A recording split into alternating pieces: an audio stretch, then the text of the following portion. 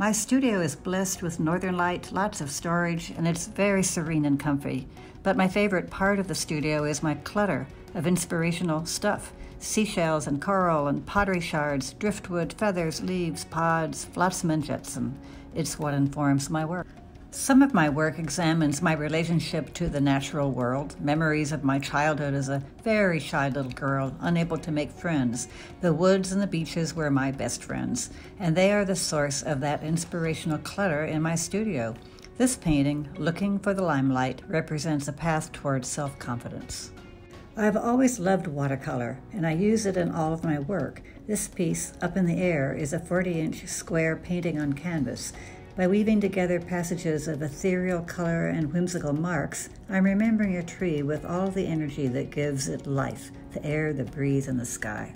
Working without a plan, I never know what's ahead, so it's exciting to see a theme evolve. This painting, Room to Grow, actually did grow, from a simple watercolor to a many-layered mixed-media adventure.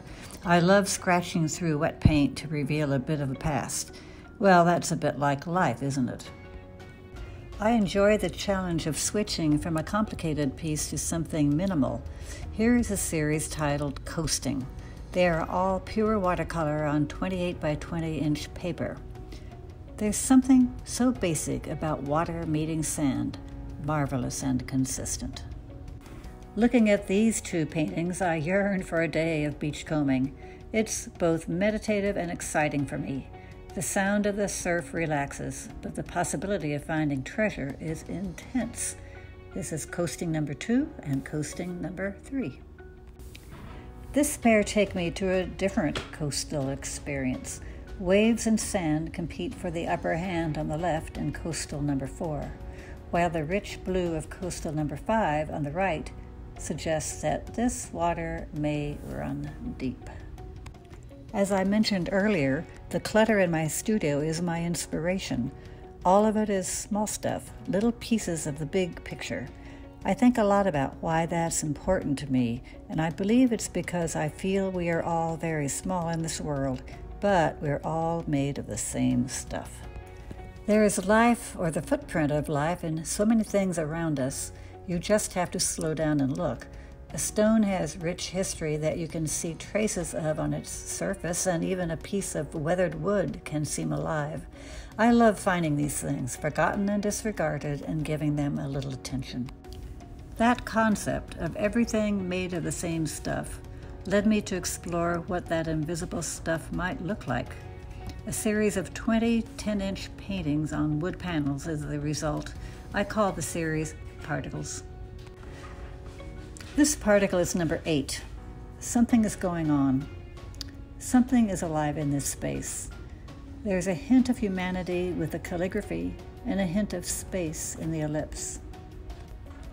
This is particle number 12, and I planned it specifically to invoke the transparency I see on the skin of my inner wrist.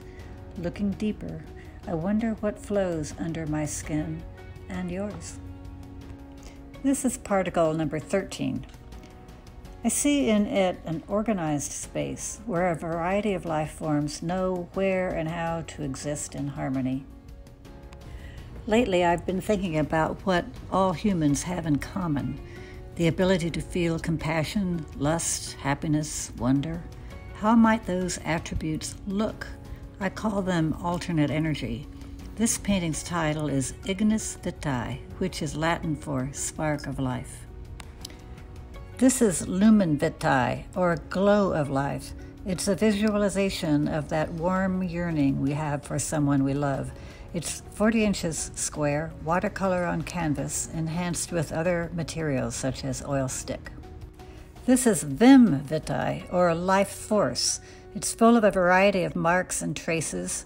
Although the colors are restrained, the moving parts within represent the determination we all share to live life to the fullest. Sometimes it takes very little to reveal how you're feeling.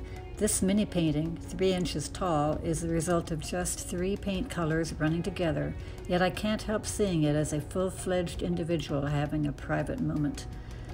Watercolor on 2-inch by 3-inch Italian handmade paper.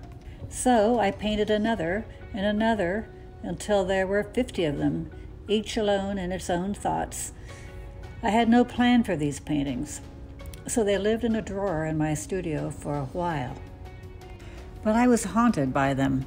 They seemed to be calling for attention. I decided to treat each one as an individual. I built 50 6-inch square shadow boxes and mounted each painting so that it is floating in its own private space, caught in time like a collection of butterflies.